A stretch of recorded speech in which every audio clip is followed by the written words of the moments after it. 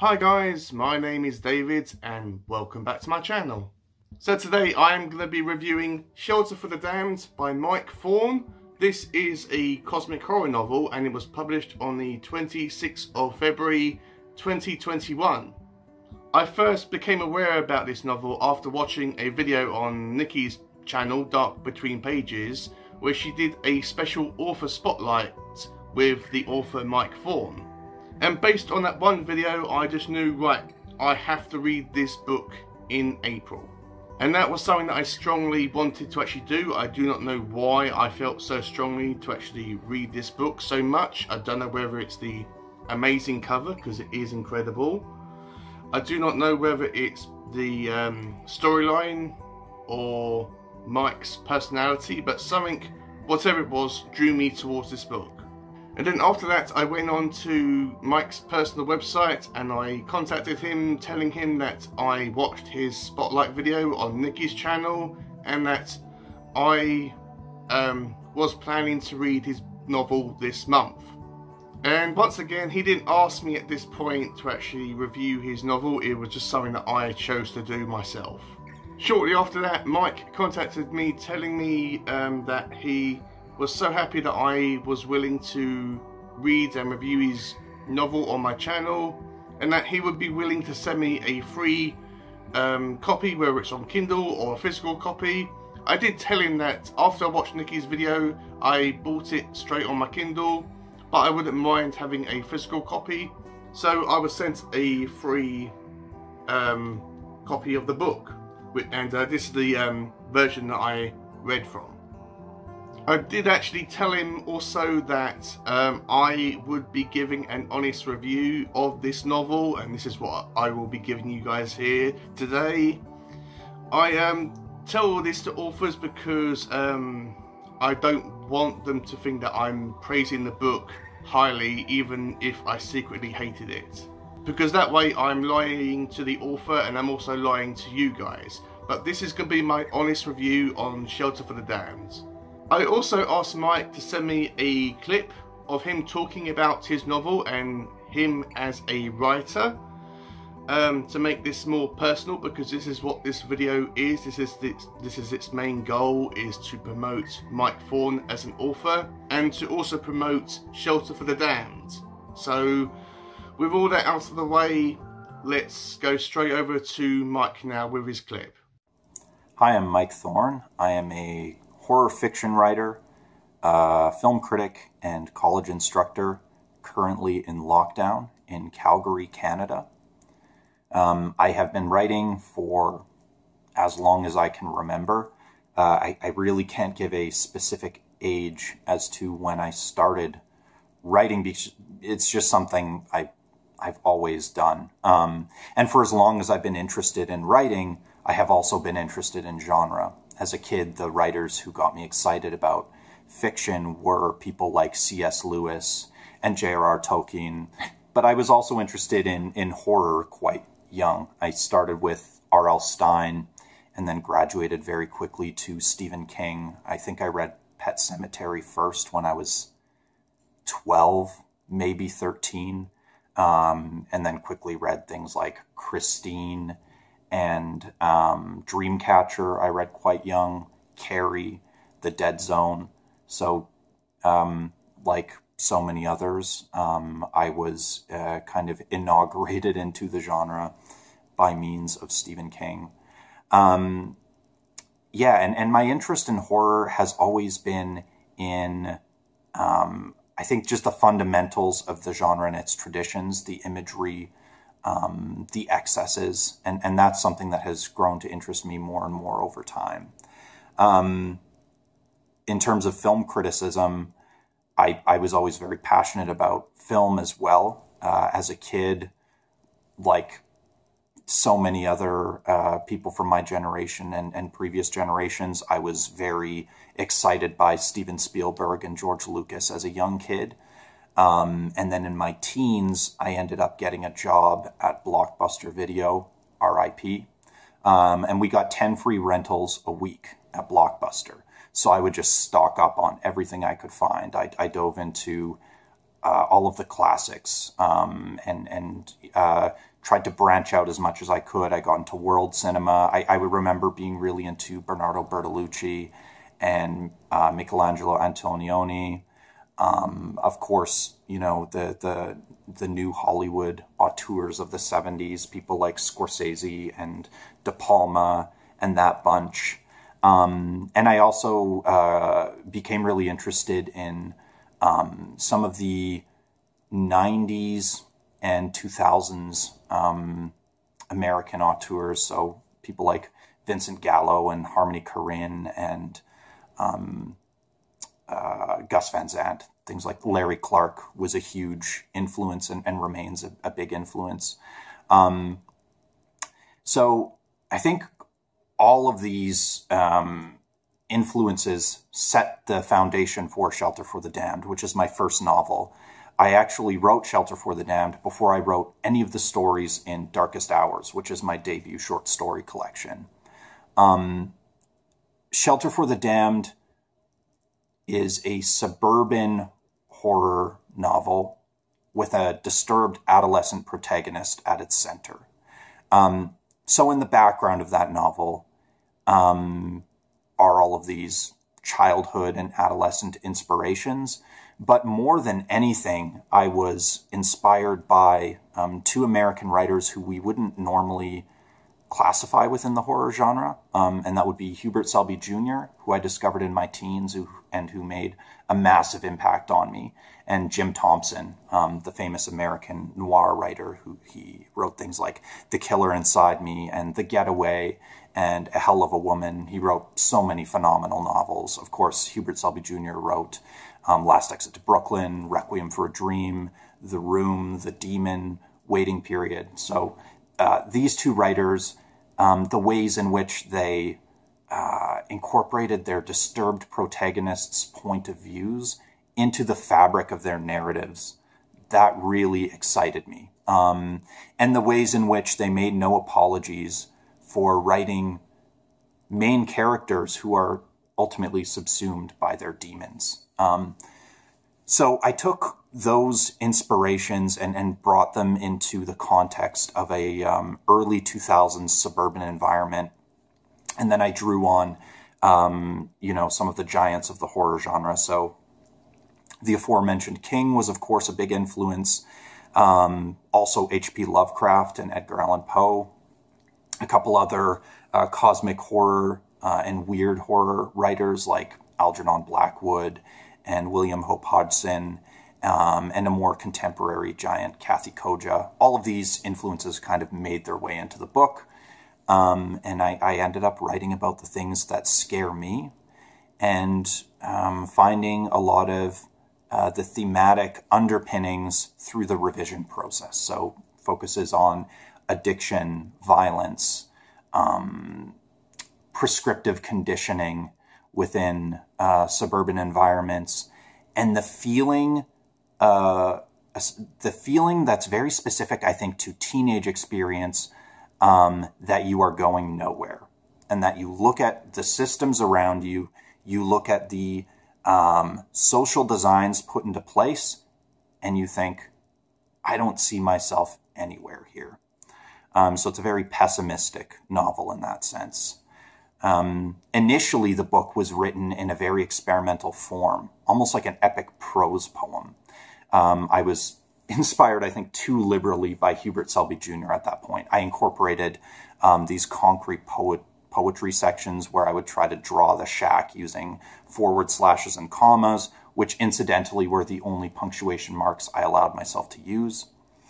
But a very wise writing mentor named Randy Schroeder, who I was doing a directed writings course with during my undergrad, he kind of urged me to rework the book into something more, I don't want to say conventional, more readable, I think is the right word. And I'm glad I had the presence of mind to listen to him, because I think it was better for the book, ultimately. So Shelter for the Damned is available now. You can get it through the publisher, Journalstone. You can also get it through Barnes & Noble, Amazon, or Walmart. I have 2 more books coming out through Journal Stone this year. They're going to do a re-release of my debut short story collection, Darkest Hours. So it's going to be newly revised. There's going to be a foreword by someone who is super badass within the horror fiction world. It's going to have my author notes for every story, in which I talk about process and inspiration and things like that.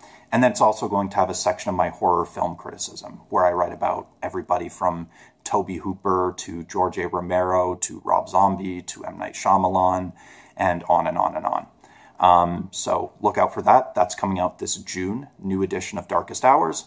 And in October, my second short story collection, Peel Back and See, is coming out through Journal Stone. I think that book contains the darkest fiction I've ever written. And although Darkest Hours has its stories set within our contemporary moment, I think Peel Back and See is more contemporary overall. There's a Twitter-themed horror story in there. There's a story about 2 teenage girls who download a haunted torrent file.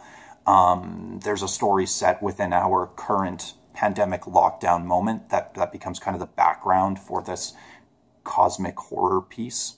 So I'm very excited about those things. If you want to connect with me, visit my website, MikeThornWrites.com. Connect with me on Twitter. I'm at MikeThornWrites on there. I'm Mike Thorn Writes on Instagram. You can also find me on Goodreads, Letterboxd, Facebook. I'm all over this place we call the internet. Thank you so much for your time, and stay spooky. So thanks for that, Mike. It was really cool to contact you back and forth and discuss my ideas about doing this video on your novel. It was really amazing. And also I will link down below a bunch of ways that you can contact Mike. He is really friendly, so don't be shy in contacting him or reaching out to him. Even just to say hi. He is really, really nice. So before I tell you guys what the story is all about, let me just tell you once again that this is going to be a spoiler-free video, and this is going to be an honest review on this novel. And also this is going to be my own thoughts and feelings regarding this book as well. So the novel itself is 186 pages long. It has a acknowledgements page at the back, and it also has a little section about Mike himself. See a picture of him, and it has a little paragraph there saying a little bit about the author. This story focuses around our main character called Mark, who at the beginning of the book, he is standing in the fields with his 2 friends called Scott and Adam. Mark is kind of quiet at the start of it, as they are, as I said, they are in a field, and they have come across a mysterious shack that is abandoned in this field, and Mark is extremely enthralled by this. He is extremely interested in this, and he's just staring up at the shack in awe. And they are trying to find a secret place to have a smoke, and Mark tells Adam and Scott that why don't we go in there for a smoke, and yeah, we'll have some privacy and whatever. Adam as a character is portrayed as being kind of a rebel. He's kind of a bad boy or a bad guy. Scott is more of a shy, cautious type. He is very timid, but they reluctantly go into the cabin or the shack. While in there, it describes what the cabin inside physically looks like. As you can imagine, it being an abandoned building, it is falling to pieces. All the wallpaper's peeling off the walls. There's exposed floorboards. There's furniture scattered all around, and it's a very dirty environment. So after they've had their smoke, they go back home, and we do spend time with each of these boys' families. Some more than others, but that's okay. Mark, as I said, is our main character, so he's the one that we spend more time with. His mother is very loving and caring. She likes to protect her son, and that's her main focus. Really, she's very loving towards Mark. Mark's dad, rather, he's very, he actually likes to discipline Mark, especially if he does something wrong or bad, like gets into fights. He punishes him with verbal abuse and also physical abuse. But he does this only for to actually discipline his son. But most of the time, he's always saying to Mark that he loves his son so much. And apart from that, they have a very loving relationship. Mark's dad isn't an abusive person. He just does this to discipline his son. So as the story progresses, Mark becomes incredibly obsessed with this strange shack. He goes back there from time to time. It's kind of like Gollum from Lord of the Rings. He is really protective over this building. He constantly wants to go back there, and even with his friends or without his friends, this mysterious building is always in his mind. We do know what is actually in the building. Well, as the story progresses, we do eventually find out what's actually in this specific building and why Mark is attracted to it. I won't say exactly what it is, but as you can see from the cover, it does actually have some haunting vibes in it. So that's all I will say is that this building is haunted, but this building is not just an empty building. It is much more than that. But what exactly is it? Is it merely just a haunted building? Is it someone? Is it a physical person in the building causing pranks, or is it a gateway to another world? Who actually knows?